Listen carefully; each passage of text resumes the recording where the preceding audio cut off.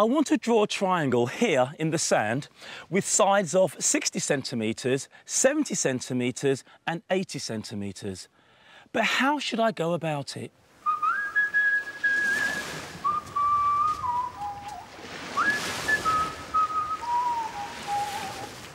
If I do want to draw a triangle with sides of 60 centimetres, 70 centimetres and 80 centimetres, a ruler is no good to me.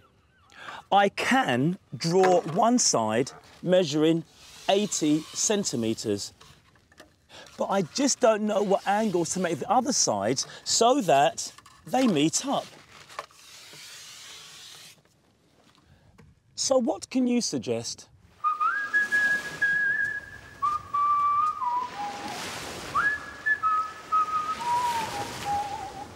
If you don't know any of the angles in the triangle, it is impossible to draw with just a ruler.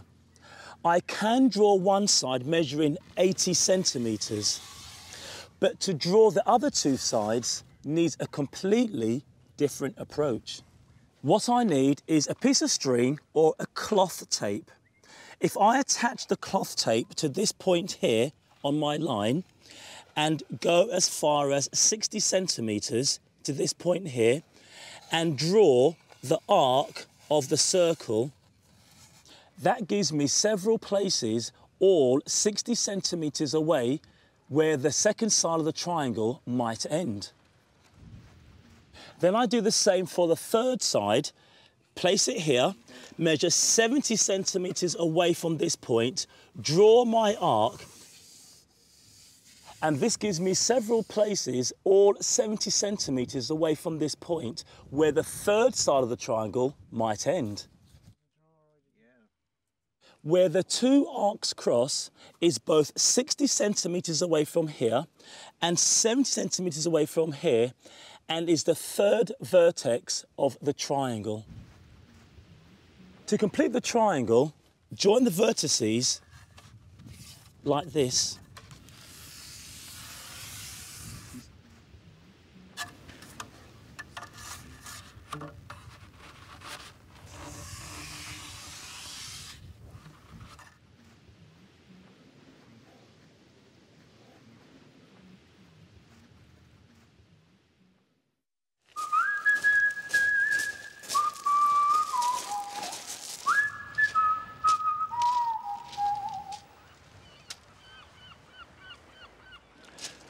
I want to work out the length of the pier here. I can measure where it starts, but I can't measure where it ends because it's out in the sea, and I can't go onto the pier itself. But I do have this measuring wheel, and I do have this pole. So how can I work out the length of the pier?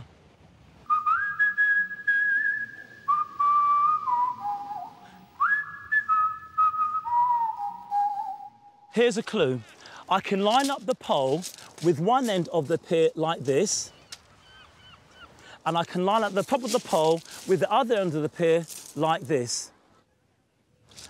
Let's draw a diagram. Here is the edge of the beach. Here is my pier with the end sticking into the sea here. This is my pole. Here is my line of vision to the end of the pier here. And here is my other line of vision to this end of the pier here. If I join my two lines of vision here with a line that is parallel to the pier over here, I have got two triangles, a small triangle here and a larger triangle this side. Does that help?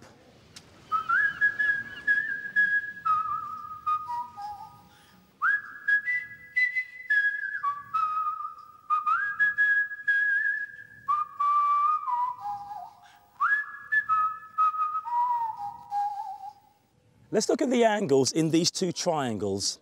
This angle here is equal to this one because they are vertically opposite angles. This angle here is equal to this angle here because they are alternate angles. And also, we've got this angle here is equal to this angle here because once again, these are both alternate angles. Both triangles contain the same 3 angles, which means they are similar triangles. This also means the corresponding sides are in the same ratio.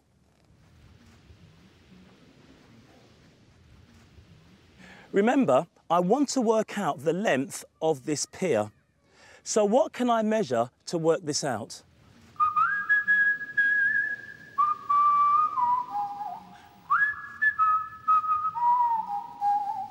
Because these 2 triangles are similar, the ratio of this length to this length is the same as the ratio of the pier to this length here. Now, if I measure this length, and this length, I should be able to work out the length of the pier. So let's take some measurements.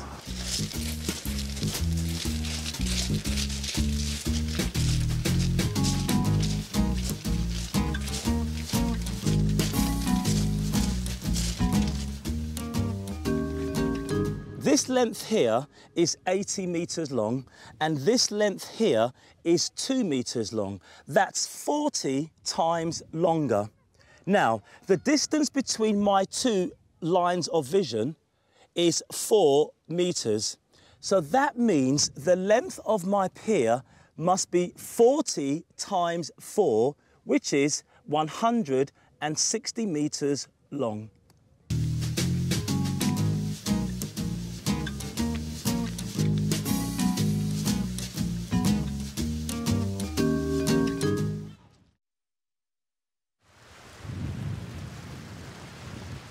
Out at sea, there's the end of what used to be an old pier.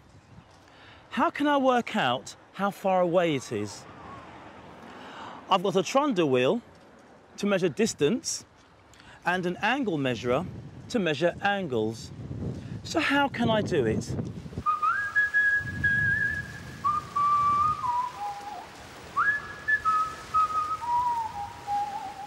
Here's the setup. Here's the beach.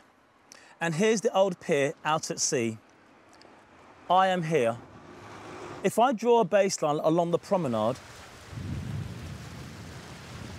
and draw lines from each end out to the pier, I can measure this angle between the baseline and the direction of the pier, and then go to the other end of the baseline and measure this angle out to the pier.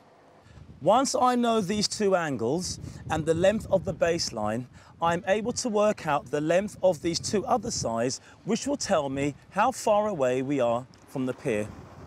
So let's take some measurements.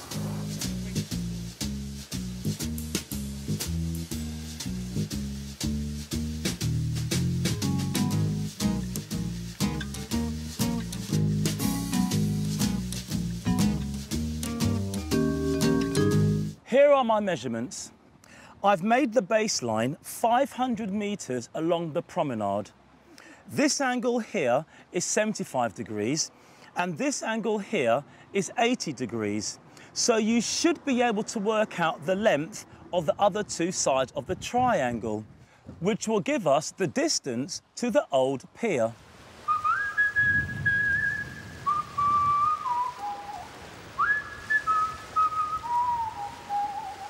One way of solving this is by doing a scale drawing. I'll draw a baseline 50 centimetres long instead of 500 metres, and that's 1,000 times smaller. I'll draw an angle this end, 75 degrees. That stays the same on a scale drawing.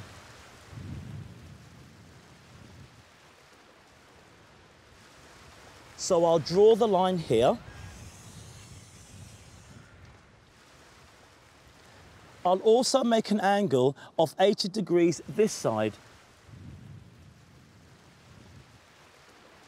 So I'll draw a line off here. And where the lines cross is where the old pier is. On my scale drawing, this side is 113 centimetres long. And on my scale drawing, this side is 110 centimetres long. To get the real distance, we have to multiply each side by 1,000. So the real measurement is 1,130 metres long for this side and 1,100 metres long for this side. So now we know how far out to sea the old pier is.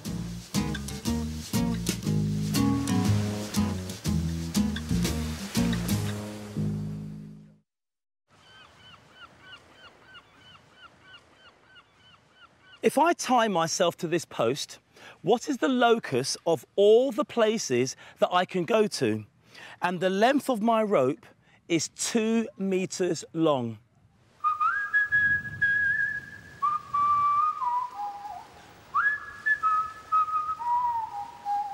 If I am always at the end of my tether, then the locus of all the places that I can get to will be a circle with a radius of 2 metres. That is the length of my rope.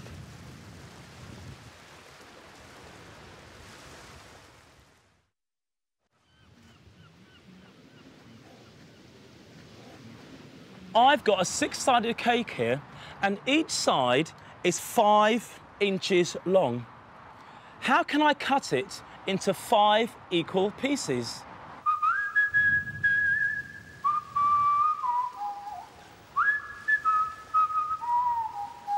First, I've got to find the centre of my cake. Because this is a regular hexagon, if I draw diagonals, they will all meet at the centre.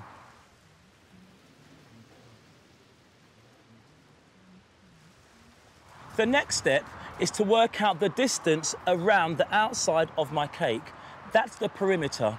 And that's 5 inches multiplied by 6 sides equals 30 inches. To divide the cake into 5 equal pieces, I can divide the perimeter into 5 equal lengths. And that's 30 divided by 5, and that's 6 inches. And then make a cut around the cake every 6 inches, like this.